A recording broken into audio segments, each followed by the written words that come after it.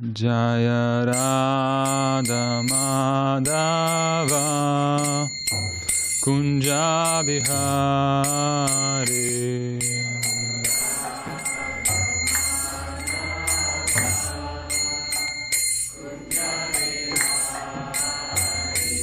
Jaya Radha Madhava Kunja Bihari.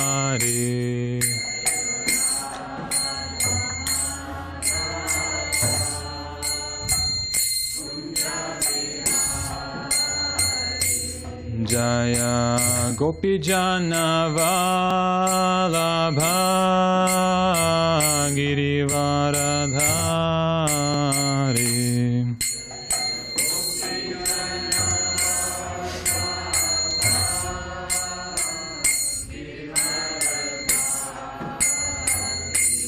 Jaya Gopijana Vallabha Giridharadhari.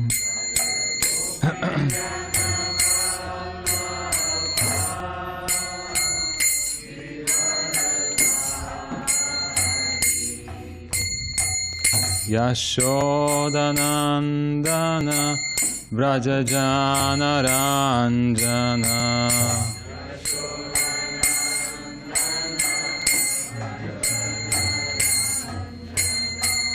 Yashodanandana Vrajajana Ranjana.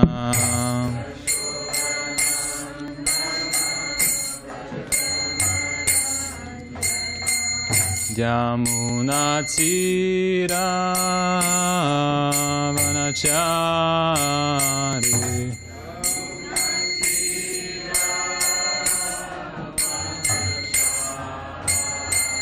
Yamuna Tira Vanachari.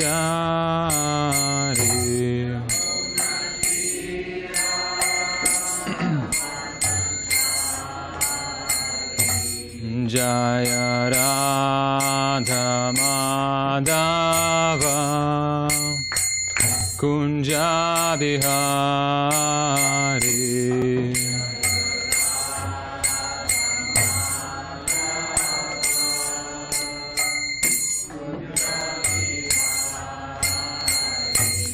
Jaya Radha Madhava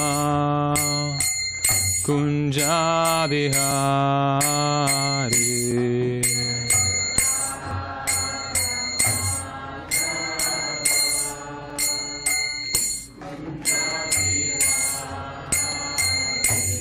Jaya Gopijana Vallabha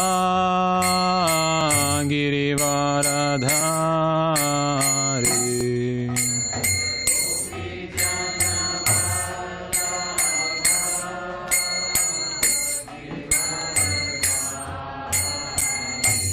Jaya Gopijana Vallabha Girivaradhari.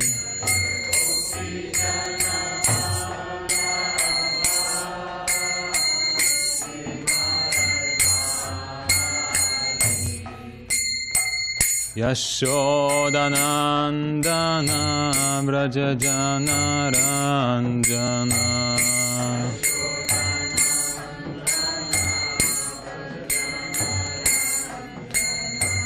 Yashodanandana Vrajajana Ranjana.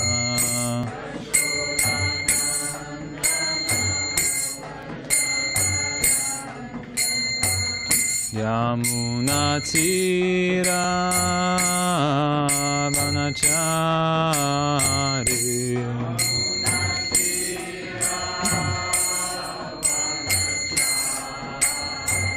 Yamuna Tira Vanachari.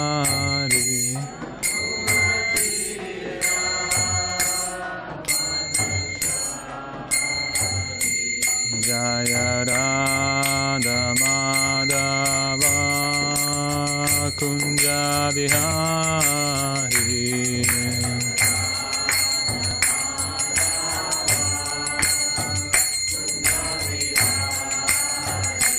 Jaya Radha Madhava Kunja Vihari.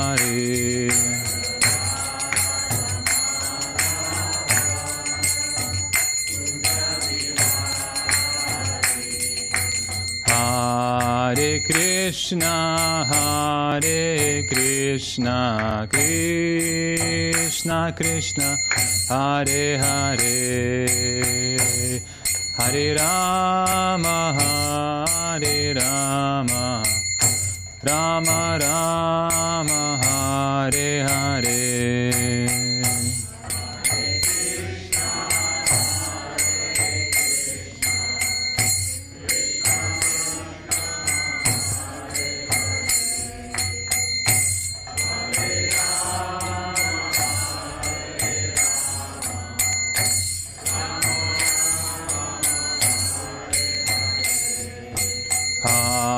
Hare Krishna, Krishna Krishna, Hare Hare, Hare Rama, Rama Rama, Hare Hare.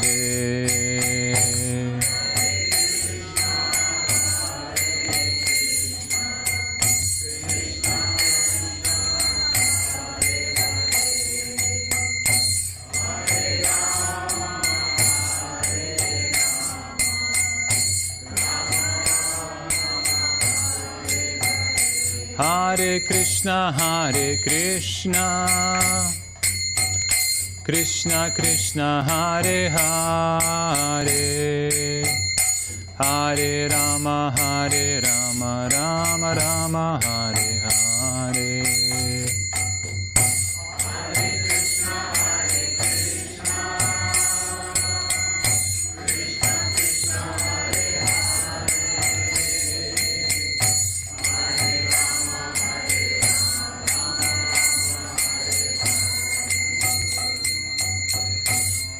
Hare Krishna, Krishna Krishna, Hare Hare, Hare Rama, Rama Rama, Hare Hare.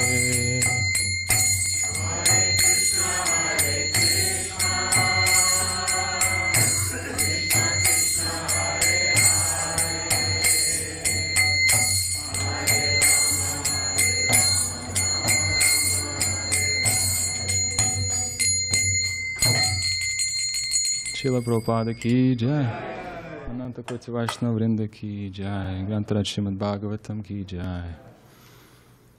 Okay, Hare Krishna, thank you so much for allowing me to speak today on this beautiful Sunday. We will be speaking from Srimad Bhagavatam tonight. Just one moment.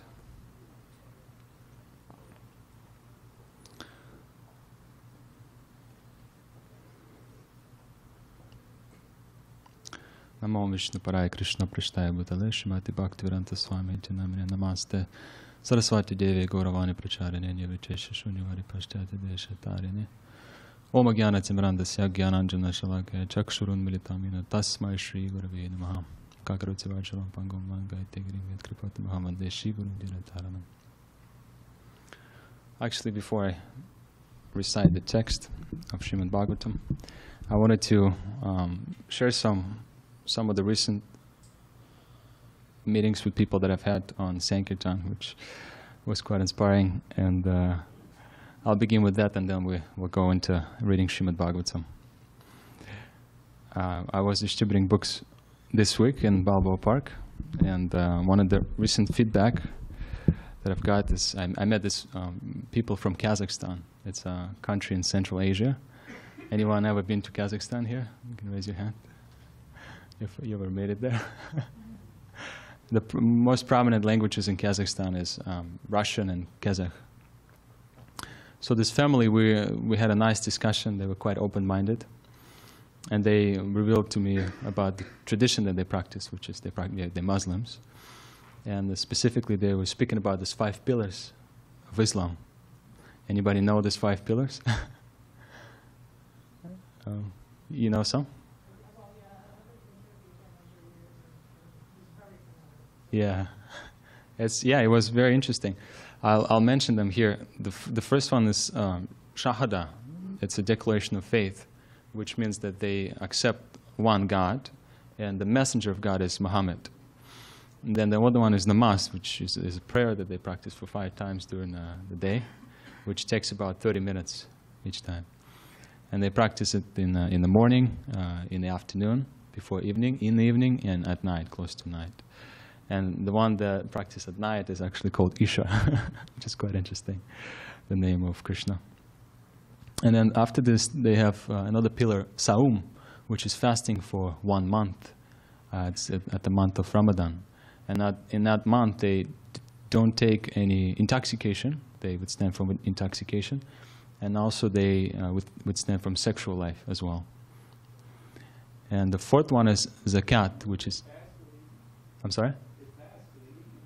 Oh, yeah. From morning to evening, they fast all day long. Yes. And so the 4th one is almsgiving called Zakat, and it's meant for purification. And anyone who's in need, they give donation, they give Lakshmi to for purification. And the last one is Hajj, which is, of course, not everyone can do this, but it's a pilgrimage to Mecca, a holy place. And also they were speaking about how sometimes, if God willing, He will make some things happen. It's called Inshallah and Manshallah, if those things already happened by the mercy of God. Yes. Mashallah, right? Okay. So yeah, that was quite interesting. And they were speaking to me how in Kazakhstan these days, they have this relationship with other faiths, is that they're so open-minded, they want to understand the culture of other traditions. And they also want to unite with them in some common practice. They practice yoga, sometimes they visit different churches and mosques. And she told me that people in Kazakhstan are very, very open-minded. And they were also asking questions about our tradition. What is the goal of yoga? What is Krishna consciousness? Who is Krishna exactly? So I thought it was very interesting, and I shared some literature with them. They were happy to receive it. And then another person I met recently, her name is Jeanette, and she was looking for medicine actually, because she had this mutation disease from very conception. And she was saying that she's going from doctor to doctor trying to find solution for her problem. And eventually she came across some drug company who gave her some medicine, but she has to pay, it costs $1,500 a day just for those pills. It's completely insane. But luckily, she was very lucky that this company actually, the company's paying for everything. I guess maybe they doing a test run or something like that on the medicine. But actually I said that the real medicine is not in the pills. It's a knowledge in books. You know, if we have knowledge of Krishna consciousness, then we understand that this temporary things related to our body, we can avoid this, but focusing on the supreme goal of life, that gives the real remedy and relief. So she agreed, and she also took our books. So those are 2 stories that happened to me recently. But now we'll go to read Srimad Bhagavatam. We're going to be reading from 3rd Canto, chapter number 7, text 14, if anyone would like to follow. So I'll read the Sanskrit and also translation and purport by Srila Prabhupada.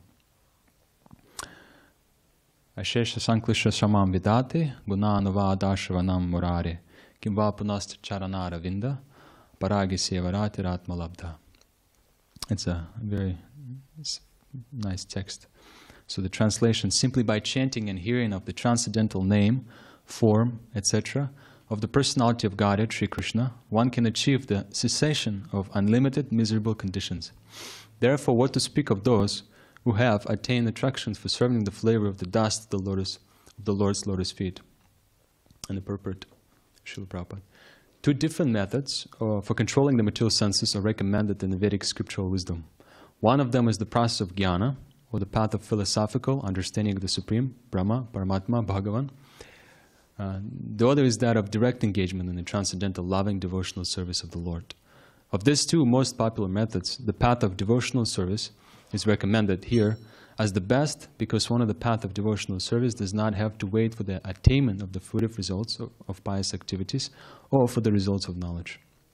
The 2 stages of executing devotional service are, first, the stage of practicing devotional service with our present senses under the regulations of the recognized scriptures, and second, attaining the sincere attachment for serving the particles of the dust of the lotus feet of the Lord.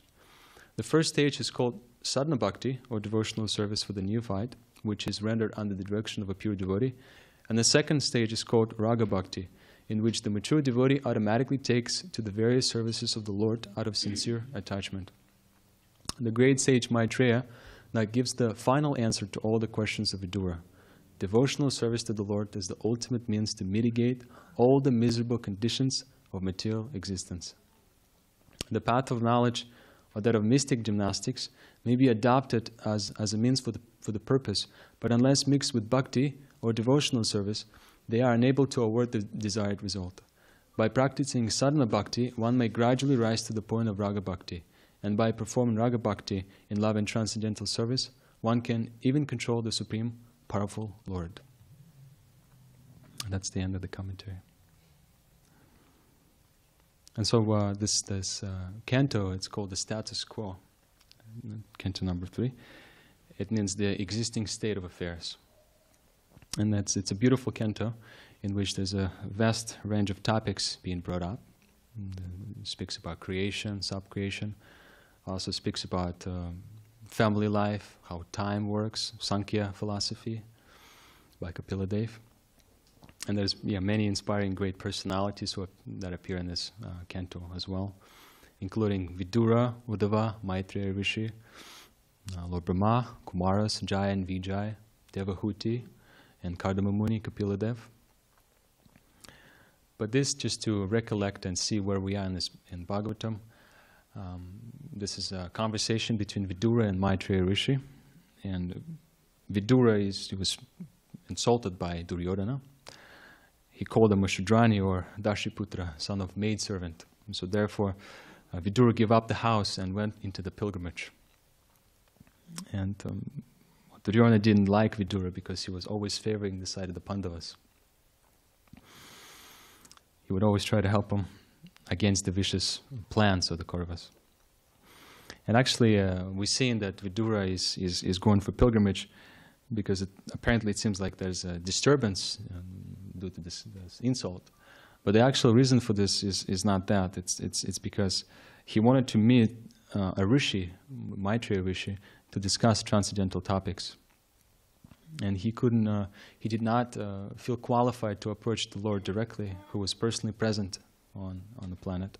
So he wanted to associate with somebody who is very close to Krishna, but not exactly directly to Krishna himself.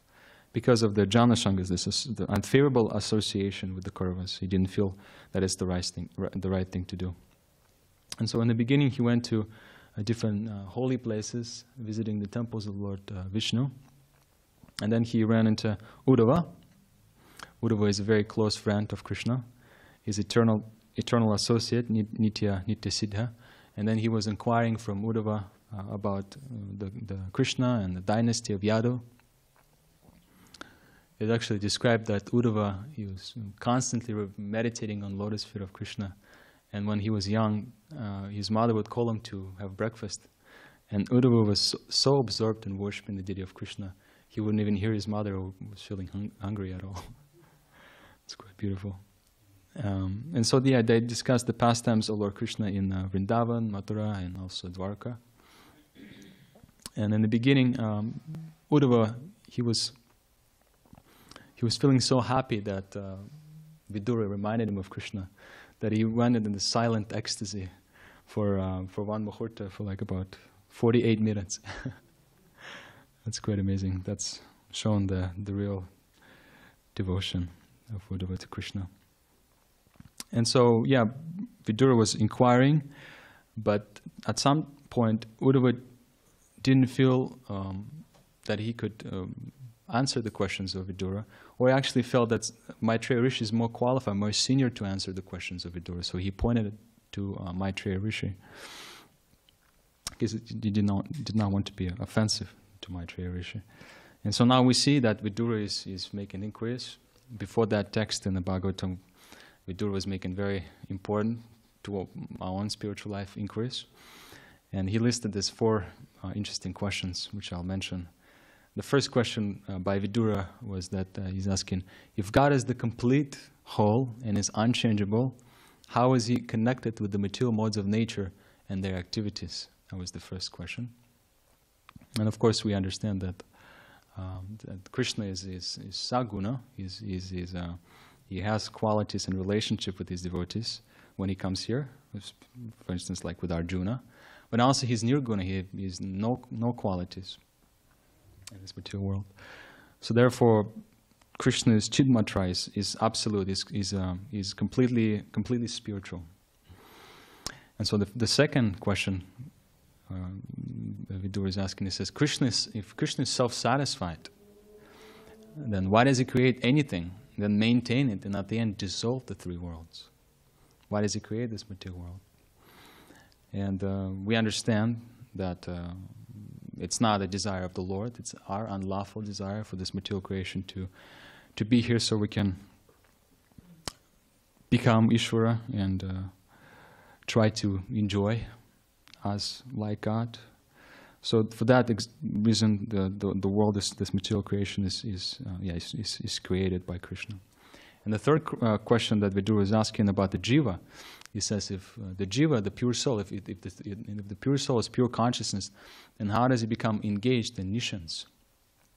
And then he was asking why the living entity is subjected to miseries and unfortunate events happening to them if the Supreme Personality of Godhead expands into their heart. So that's the fourth question. And very beautifully it's explained here, the problems of the jiva in this chapter. It's a problem of misidentification. And Srila Prabhupada gives this example that as the moon is reflected in the water, it begins to tremble. So similarly, the jiva, when associated with the body, appears like matter, but it's actually not. It's a misidentification. And I was listening to a class of Srila Prabhupada the other day, and it was kind of related matter was discussed. Srila Prabhupada was having an interview with someone, and the reporter asked him, was it difficult? Did you stumble upon any difficulties bringing this philosophy and culture of Krishna consciousness from India, which was so foreign back in those days, to maybe not so foreign, but foreign to a large degree of people, to the West? And Srila Prabhupada was speaking so confidently. So there cannot be any problem. He said, there cannot be any problem. He said, for example, I'm speaking to you, and you're a sane person, you're a sane man. He says, so if you have some mistakes, some flaw in your philosophy, and I tell you what it is, then a sane man, he would accept it and adapt to it. He would admit it that, yes, I accept, this is true. But if you're something else, of course, if you're not a sane person, then you won't admit it. So what should be the difficulty if I'm presenting this very logical and attractive philosophy? And he was saying that the real mistake is that we put so much importance on our body, and we neglect the soul, existence of the soul, the symptoms of life. And so Maitreya Rishi is explaining everything so nicely, but ultimately in the purport it is also mentioned, everything boils down to devotional service, bhakti, Bhagavad Bhakti Yogena. That's what everything comes down to. And that's serving Krishna by chanting his name or any other activities that we perform in our sadhana bhakti, and also Krishna Katha, which is very, very important to all of us. In one of the texts of this chapter, Srila Prabhupada also writes in the commentaries, he says, anyone who is a devotee of the Lord knows about the Lord to some extent, and devotional service to the Lord makes him able to know everything by the grace of the Lord. So we might know something to an extent, but if we engage in devotional service, then Krishna can give us intelligence. And we might appear ignorant externally, but because we're devotees of Krishna, then we actually know every intricate matter of Krishna. I mean, of course, it's to a degree that Krishna bestows His mercy upon us. And like it is mentioned in the 5th chapter of the Bhagavad Gita, then the nishanas is destroyed. Krishna gives us intelligence, and just like the sun arises gradually over the horizon, similarly the knowledge also is given to us, this perfect knowledge of understanding, that yes, I should surrender to Krishna. Bahanam janmanam ante gyanavan mam prapadyate. That is the actual knowledge. I should surrender to Krishna. And then I'll get real intelligence. I'll understand the state of affairs in this material world. But what I wanted to touch on in this text is the process of sadhana bhakti. Srila Prabhupada explains that there are two different methods of controlling the material senses, which is shastric and recommended in the Vedic spiritual wisdom, the text of Vedic spiritual wisdom. First process is jnana, the path of philosophical understanding of the Supreme, and also bhakti. And bhakti is divided into two stages, which is sadhana bhakti and raga bhakti. Of course, we do not practice jnana yoga in this mandir. We practice bhakti because that's the direct path of understanding the absolute truth. Jnana philosophy is also there. It's also shastric, and eventually, but it's more or less a step towards bhakti, in simple words. So, and specifically I wanted to speak about sadhana bhakti today. I have your permission. Hare Krishna. So, sadhana bhakti is, I took some notes. Sadhana bhakti means regulated spiritual practice that all living entities can participate in, being attracted to it. And we'll speak about this from the point of satisfaction, because we want to be satisfied and happy in practicing sadhana.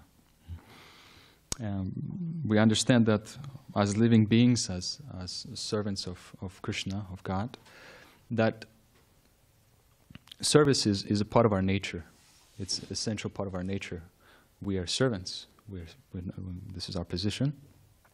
And now, in the beginning stages, as Srila Prabhupada mentions, that service has to be regulated under some guidance of scripture and spiritual teachers, shiksha, diksha, gurus. And the most important thing in sadhana bhakti is chanting the holy name and harikatha. Those are two things that are most important, because they will help us to be attracted to participate in practical activities in devotional life. And why do we need this sadhana bhakti? Is to discipline, to become disciplined in practice. Srila Prabhupada said that discipline means knowing that you're not the body, not identifying yourself with the body. And there's a nice text in the also 5th chapter of the Bhagavad Gita, Kama Krodha Vimuktanam, Yatinam Yata Chetasam, Abhito Brahma Nirvanam, Vartate Viditatmanam. It says, those who are free from anger and material desire, who are self-realized and self-disciplined, and constantly endeavoring for perfection, are assured of liberation in the Supreme in the very near future. So discipline helps us to gradually attain liberation or attain favor of the Lord. Because initially, if sadhana bhakti is maintained properly, then the Lord can bestow benedictions and mercy upon us. Yeah, so we regulate our physical and psychological body to, in some way, awaken the soul, the realization of the soul. We have to be healthy physically and psychologically for it. And then the soul, the realization will come. It comes as this knowledge is given to us by the torch, by the mercy of the spiritual master. Like we always say before speaking, Oma Jnana Timrandasya Jnananjana Shalaka Chakshurun Militam Yena Tasmai Śrī Gurave Namaha. That I'm actually born in complete darkness, in complete ignorance. But the spiritual master, he has this torch of knowledge. And because of that torch of knowledge, I'm able to see. I have nothing of my own, it's all a kripa, a mercy of the Guru, and of course of the Vaishnavas. So in the beginning stages of sadhana bhakti, we need to make a lot of efforts, And it's not easy. But in some time, that practice becomes more or less natural for us and we become attracted to it.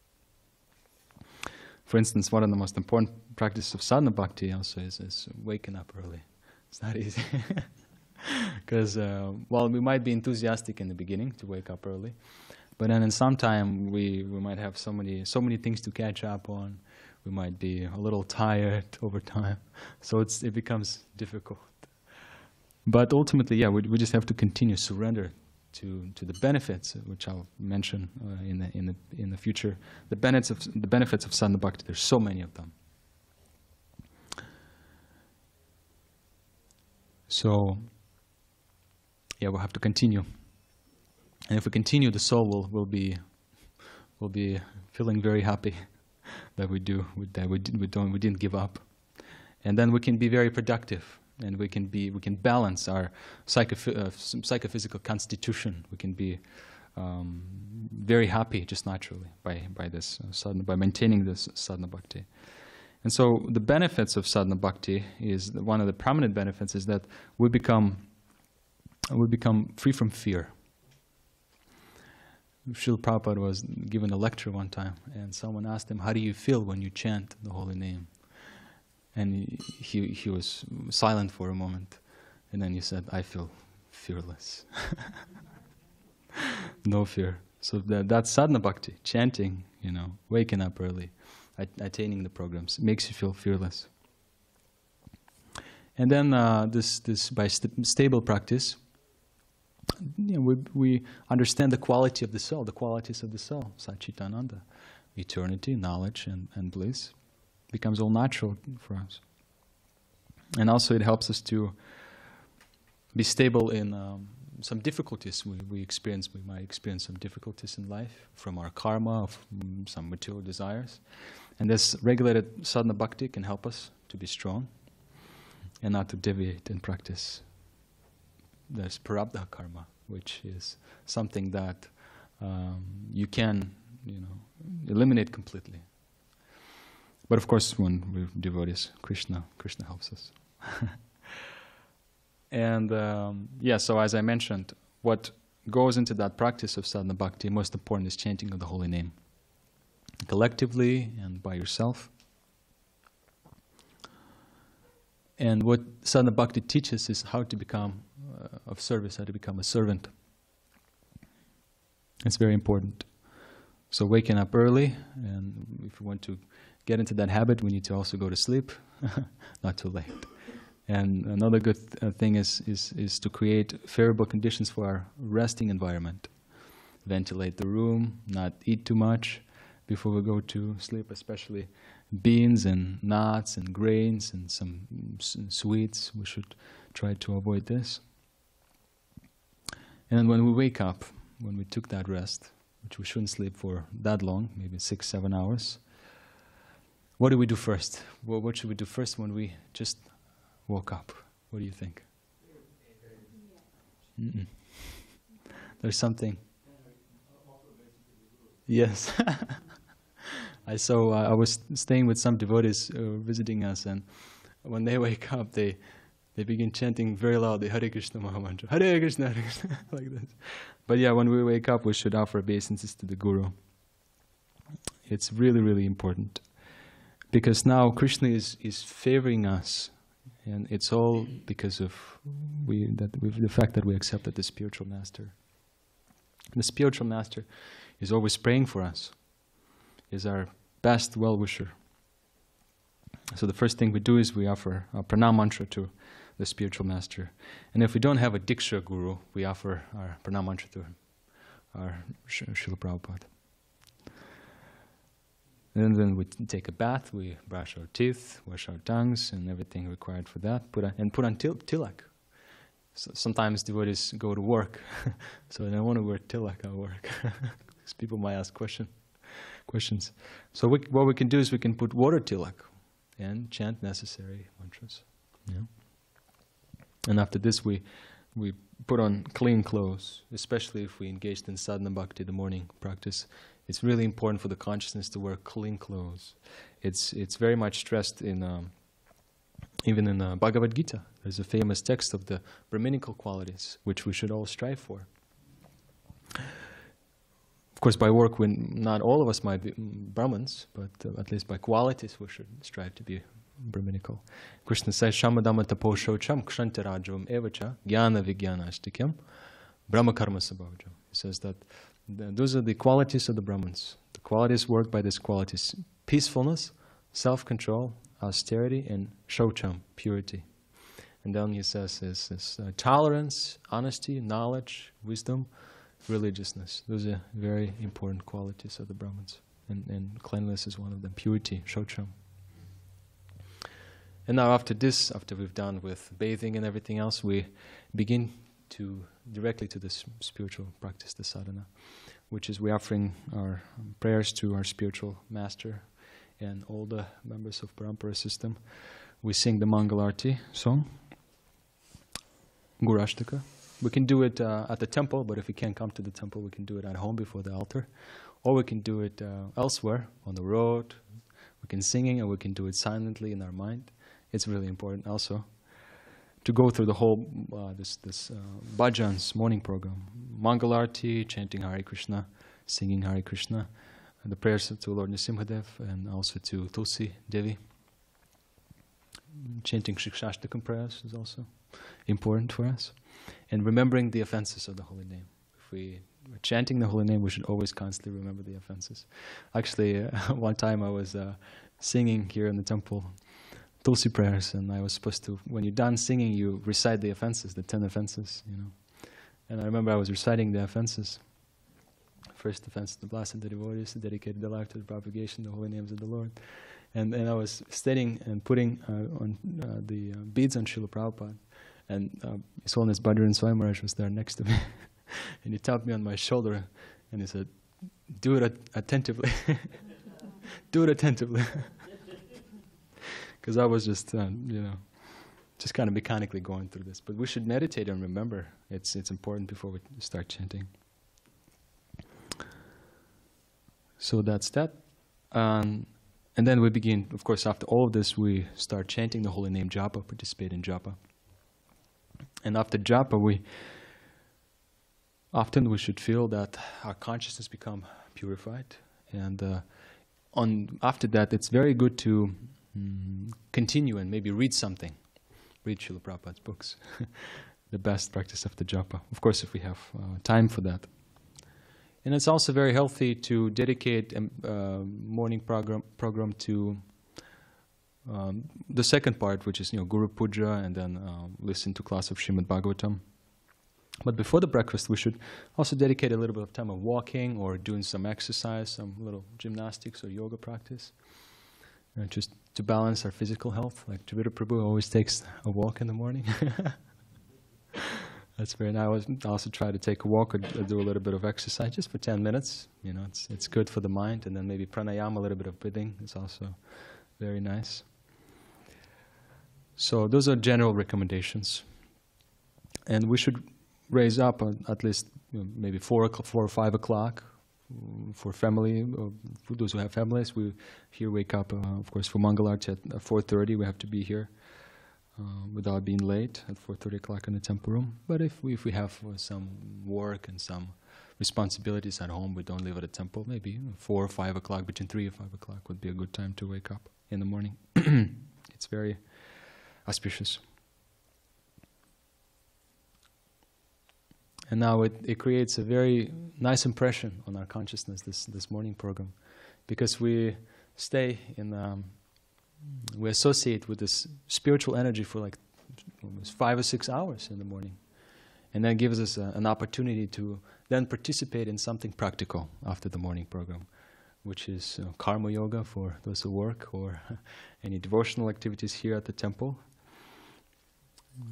And we can be strong if we go through that morning program. We can try to remember Krishna, and we will.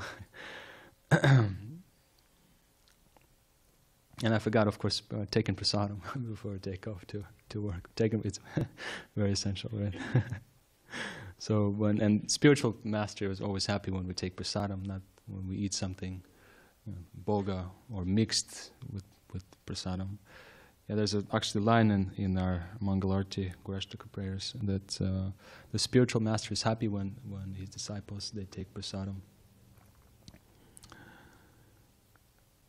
And so when we participate in work, it's important to, before we go to our work, is to, in our mind, maybe before the altar, is to dedicate the activities and the fruit of that work to Krishna, to our spiritual master.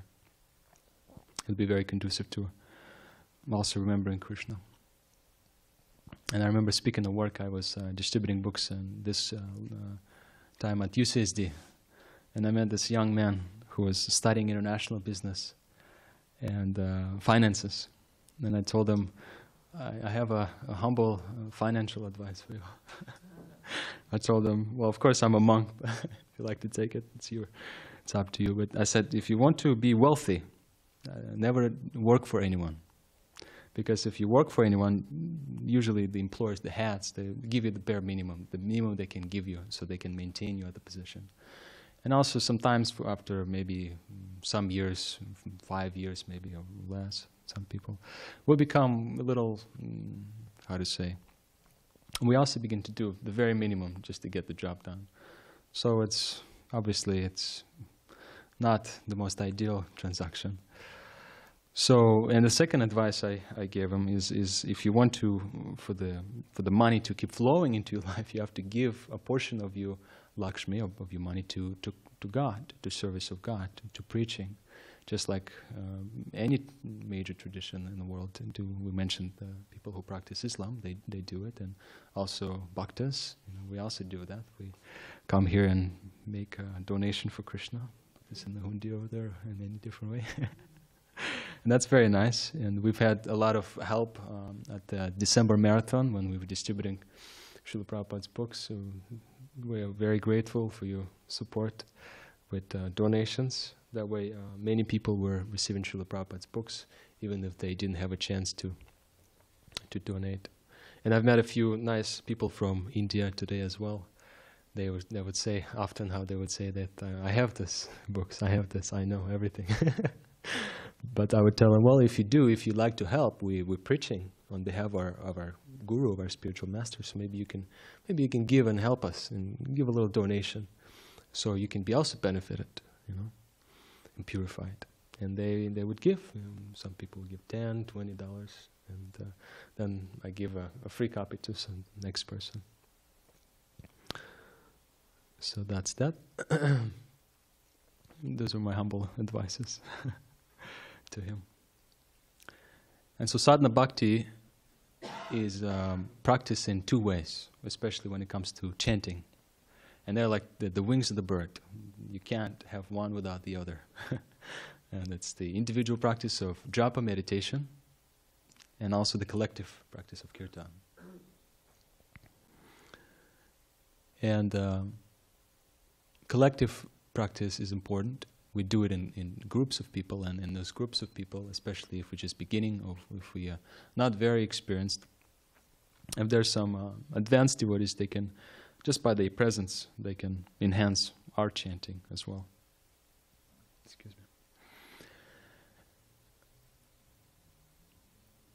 And then the individual practice. We have our personal relationship with Krishna, our personal bhajan. In Bhagavad Gita, chapter number 6, at the end of the chapter, when Krishna speaks about the best of the yogis, is the bhakta. Yoginam api sarvisham madgatinantaratmana. He says, Shadhavan bhajate imam sameyukto tamomataha. Krishna says. He mentions this word, Shadhavan bhajate, or bhajan. This is, the root of this word is bhaj, refers to, well, the English word is worship, but it's more service. It's difficult to translate that word. The translation of that text is, of all the yogis, the one with great faith who always abides in me, thinks of me within himself, and renders transcendental love and service to me, he is the most intimately united with me in yoga, and is the highest of all. Krishna says, that is my opinion. So that's our morning bhajan, meeting Krishna in the holy name. Very beautiful practice. And we should try to do it attentively, of course. Even in, we should be attentive in japa, we should be attentive in kirtan as well.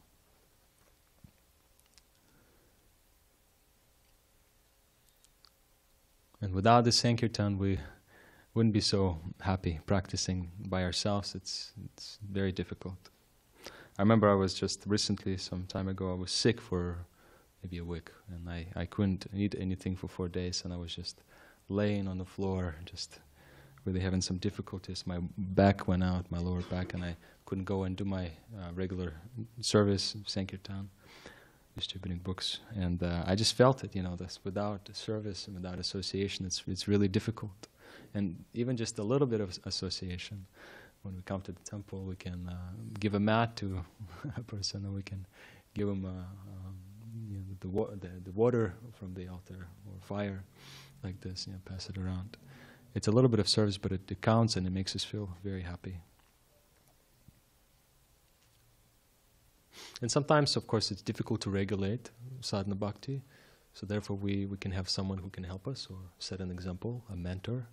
It's good if we approach someone who can give us some guidance in spiritual practice. And that's completely essential. If a devotee is happy, his sadhana bhakti is on a good level. And Krishna also reveals himself to him. And if Krishna reveals himself, then the taste for more bhajan, for more kirtan, will also take place. And I should say that, and Srila Prabhupada also stressed it very much, that it's quite essential for this sadhana bhakti in Krishna consciousness, because it's a preaching movement, is to participate in serving the jivas, giving them mercy, giving them an opportunity to also come in contact with a pure devotee, Uttama Bhakta Srila Prabhupada, our founder Acharya. And the best way to preach is if we're not just trying to speak, of course we can share our realizations, but if we just try to preach on our own, from our own interest and from our own behalf like that, especially if we do it for a long time, a person might say, oh, okay, I've understood everything, thank you, that was plenty, I appreciate that, and you just take some. But no, the conclusion should be, every preaching program should end with sharing Srila Prabhupada's books, sharing prasadam, And even more important, if that's possible, so people can understand about the regulative principles, four regulative principles that we follow, and chanting the holy name. That would be ideal. It's a very important aspect of our practice, preaching. And if I can't preach, if I can't distribute books, I can help those who distribute books. I can give in charity, or I can support somehow or other those who go out on Sankirtan, for instance. Or I can be an organizer and manage something related to preaching, related to the Sankirtan movement. I can organize a harinam, or organize an opportunity for devotees to set up a table somewhere at the festival or something like that, or find out about a new place where they can go. It's also service, and it counts. Srila Prabhupada said that before preaching, we should study the books. He gives us an enlivening experience. Vijay Prabhu would always stress that. He used to live with us here.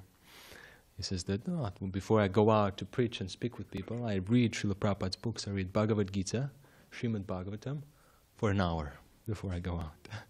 It does give so much of an enlivening experience if you read Srila Prabhupada's books. And that pleases Srila Prabhupada. He says, everything I have instructed is in my books. And if I depart, he says, there's no cause of lamentation, because I will always be with you through my books, he said. I will always remain with you in that way. And the Guru is not only in the body, he's also in instructions, in his books. So to preach and to utilize our human form of life as a way to help people is important. And that's the whole essence and the morning program, is so we can become strong and have enthusiasm to go out and preach and give mercy to the jivas. I find this very, very amazing. Srila Prabhupada said about his books, he said, the words in my books are ambrosial because they're not my personal words. They're the words of the acharyas, the instructions from them. And he says the purports are my emotional ecstasies. That's amazing. And then Srila Prabhupada, his day would begin at about 12:30, maybe 1:30, between that time. And then he would wake up and sit and still and chant japa for like an hour or so. And then he would begin to dictate these books with great care and deliberation. He would choose every word so carefully. He'd be very concentrated, as though the whole creation depended on it. And yes, maybe, and I think it does. It did depend on this. And distributing books is also a service to Srila Prabhupada, to Sri Chaitanya Mahaprabhu, to our spiritual master, to all the Vaishnavas. And its books are recorded kirtans. They radiate spiritual energy. And they create auspiciousness. When you set up a table, when you step a foot on the Sankirtan spot, auspiciousness is created. And so when people take those books, that radiation goes elsewhere, into the homes of people. And imagine if everyone had Srila Prabhupada's books in their house. The world would be such a great place. And so I don't think I have so much time. I also wanted to speak about the importance of the holy name in chanting. I'll just say one thing, or maybe a few things, that my latest realization about chanting was that if we have correct understanding of who we are when we approach the holy name, that I'm a fragmental part and parcel of Krishna, and this Sambandha Gyan, there's a relationship with the holy name. Krishna is the Supreme Master, and I'm his subordinate servant. If I remember that role, then the love for Krishna will be awakened. But until I do remember that, I should make an effort to try. And if I try, eventually, hopefully, the holy name will respond if we are very sincere in our practice. Because ultimately, all the energies of the Supreme Personality of Godhead and love of the Sri Chaitanya Mahaprabhu is in the holy name. Nam Nam Akari Bahudani Jasarva Shaktis. There's a verse in Śrī Kṛṣṇa. Tatrapitani amita smarane nakalaha. Etadrishitava kripan bhagavan mamapi. Todaiva medrisha mahajani naduraga. That the holy name alone can render all benediction to all living entities, to living beings. And then Krishna has hundreds and millions of holy names, like Krishna and Govinda. And then his transcendental names, he's invested his transcendental energies, his love, in other words. And there's no rules. There's no fast and hard rules for chanting. We can do it at any time, in any place, with anyone, engage people also. And the Lord, he appeared in that holy name in this Kali Yuga to enable us to approach him. And it's quite easy to approach Krishna. We don't have to do elaborate sacrifices, meditate for such a long time. The name of Krishna is approached just by chanting sincerely. Of course, mantra is received also from Guru, the Harinam. But then at the end of this prayer, Chaitanya says that unfortunately I have no attraction for them. Referring to us, even though we chant, we might not have so much attraction. But by chanting, continuously chanting and chanting, the attraction will come. Just like a jaundice disease, right? Everything's bitter. But then by taking the sugar cane, sugar juice, it becomes sweet, sweeter and sweeter, like that. So all devotees should memorize at least maybe one shloka, maybe tonight. I'm sure actually most of you know that shloka. In Brihannaradya Purana, it says 3 times, Hare Nama, Hare Nama, Hare Nama Eva Kevalam. Kalo nasti eva nasti eva gatiranyata. That in this age of quarrel, where life is very short, there's so much hypocrisy going on, The only means of deliverance is the holy name of Krishna. There's no other way. There's no other way. No other way at all. And yes, Bhagavad Gita, there's many confirmations we have that it's true, not only in the Brihadarajya Purana. In the Bhagavad Gita, Krishna also says that of all the sacrifices, I'm the holy name. There's also a nice text in the Chaitanya Charitamrita. Kali Kali Namarupi Krishna Avatara Nama Haitihaya Sarva Jagat Nistara. In this age of Kali, the holy name of the Lord, the Hare Krishna Mahamantra, is the incarnation of Lord Krishna. Simply by chanting the holy name, one associates with the Lord directly. Anyone who does this is certainly delivered. So let's chant the Hare Krishna Mahamantra together collectively and individually, and surely we'll be delivered. Hare Krishna, Krishna Krishna, Hare Hare, Hare Rama, Rama Rama, Hare Hare, Hare Krishna, Krishna Krishna, Hare Hare, Hare Rama, Rama Rama, Hare Hare. One more time. Hare Krishna, Krishna Krishna, Hare Hare, Hare Rama, Rama Rama, Hare Hare. Shri Sankirtan Yagya Ki Jai. Thank you so much for your attention. I don't know if we have time for questions. We don't have any time for questions. I'm sorry. But if you'd like to ask any questions, I'll be around in the temple room. And now we can participate in the final kirtan. Thank you so much. All glories to Srila Prabhupada. Dayanidhi.